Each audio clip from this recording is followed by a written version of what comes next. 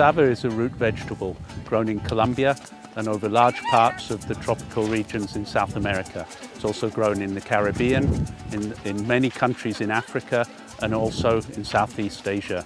It's a particularly important food security crop and forms a staple diet for almost 1 billion people in about 105 countries around the world. The challenges for producing cassava are that cassava are grown in regions where the soils have particularly low fertility, like this one here.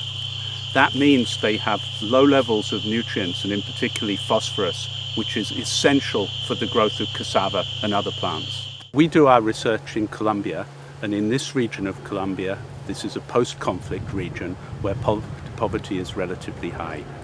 One of the ways of stabilizing the economy of the region is to produce cash crops like cassava that also feed the family, and in this way we can tackle the issue of hunger and poverty at the same time. We use mycorrhizal fungi to try and improve the production of cassava. In particular, what we do is we genetically improve those fungi by crossing the fungi and breeding new varieties that hopefully will have larger effects on the production of this important plant. We don't work alone. We work with our partners at the National University of Colombia in Bogotá, who have expertise in agronomy.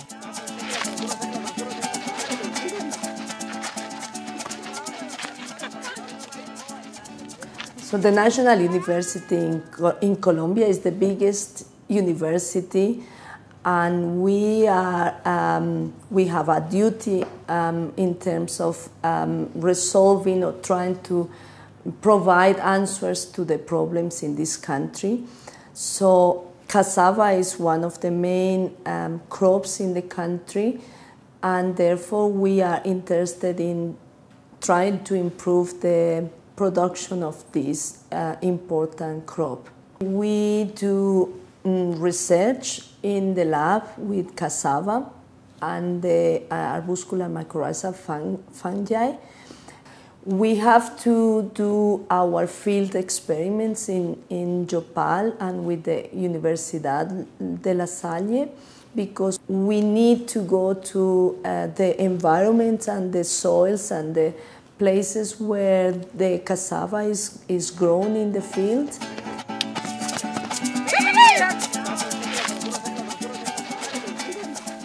Utopia is a campus that belongs to the Universidad de La Salle here in the Eastern Plains. It holds around 200 agronomy students coming from different post-conflict regions in the country. Although the students are farmers, they come here to learn about agronomy. And this is an ideal situation for us because the technology that they learn here will be taken back to their communities by them to improve the crop productivity.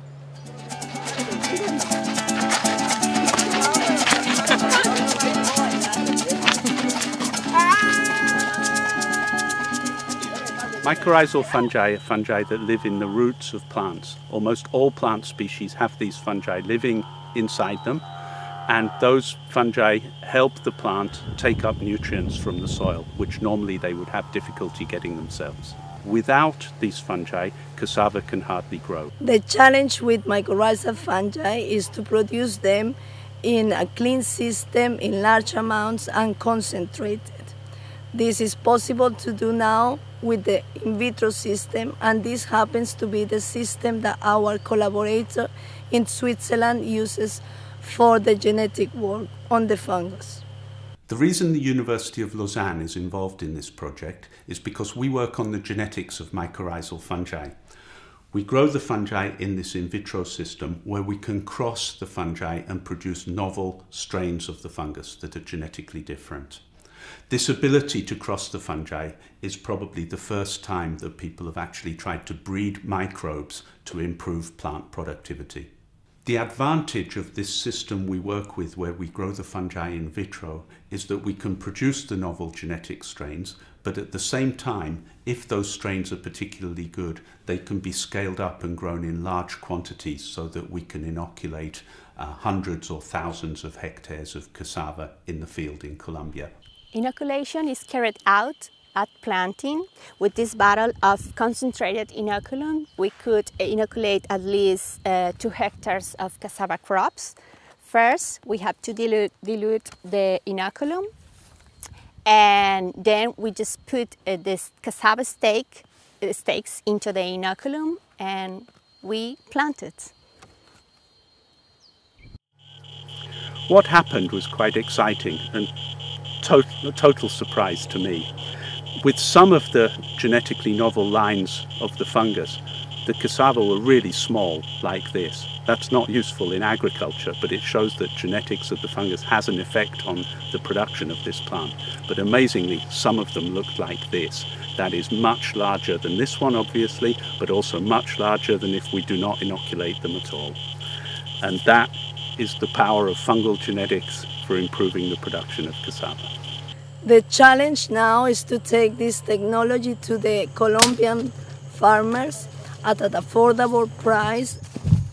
Additionally, there is an enormous potential to use these fungi for an international breeding program and to deliver effective fungi for cassava production to other parts of the world, particularly Africa.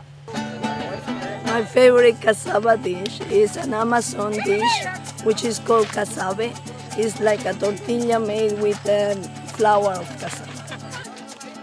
My favorite cassava dish is fried cassava with ají.